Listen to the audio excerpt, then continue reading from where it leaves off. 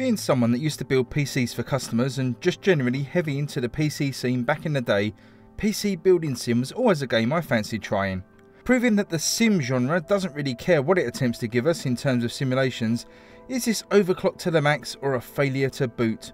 Find out in my quick review of PC Building Simulator on the Nintendo Switch. Whilst building and repairing PCs is the crux of the gameplay here, what draws me into PC Building Simulator is that it's actually a business management game. You take over the running of your Uncle Tim's small PC repair business, which has been run so poorly it's on his last legs.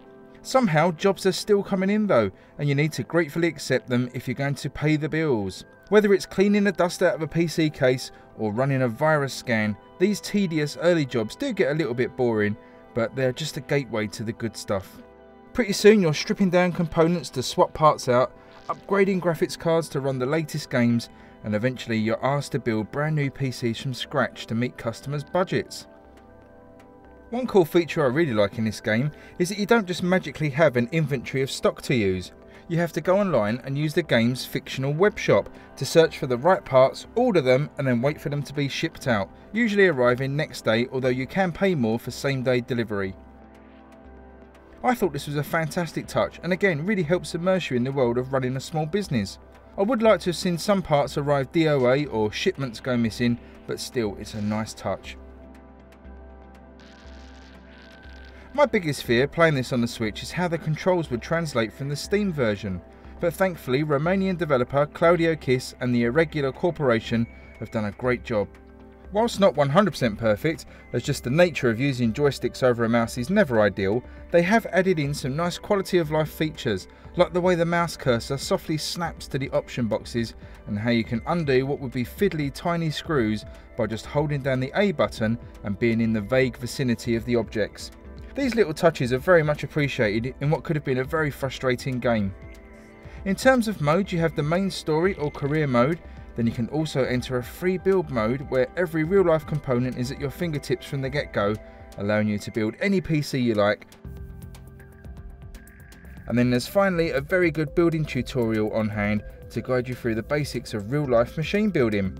Graphically, I was initially a little bit disappointed in PC Building Simulator, as close up some of the textures can be pretty smudgy and blurry, but I'd say overall the game looks fine.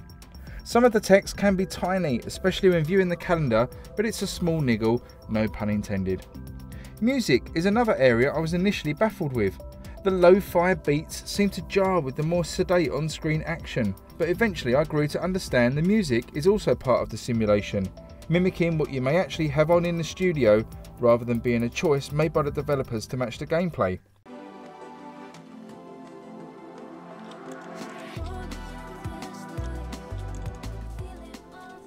Once I got over that, I quite enjoyed it, and in my playthrough numerous people would comment on how nice the music was, so a thumbs up on that one too. Overall, I think the Irregular Corporation have done a stellar job porting this popular PC game, and it works on the Switch about as well as you could hope, and certainly better than I was expecting. I would say that even having the tutorial, I would still recommend you come into this game with at least some knowledge of real life PC building, especially when dealing with the bigger builds that need to meet certain benchmarks. Very little is explained in the career mode, and often I found myself thinking that if players didn't have knowledge of some of these things in real life, they'd be really stuck, so bear that in mind. But if you're looking for something a little bit different and chilled out on the Switch, then I can highly recommend this game, and I'm going to be scoring PC Building Simulator on the Nintendo Switch a 7.5 out of 10. Please leave a like and subscribe if you enjoyed this video and found it useful, and I look forward to seeing you on the next video. Until then, goodbye everyone.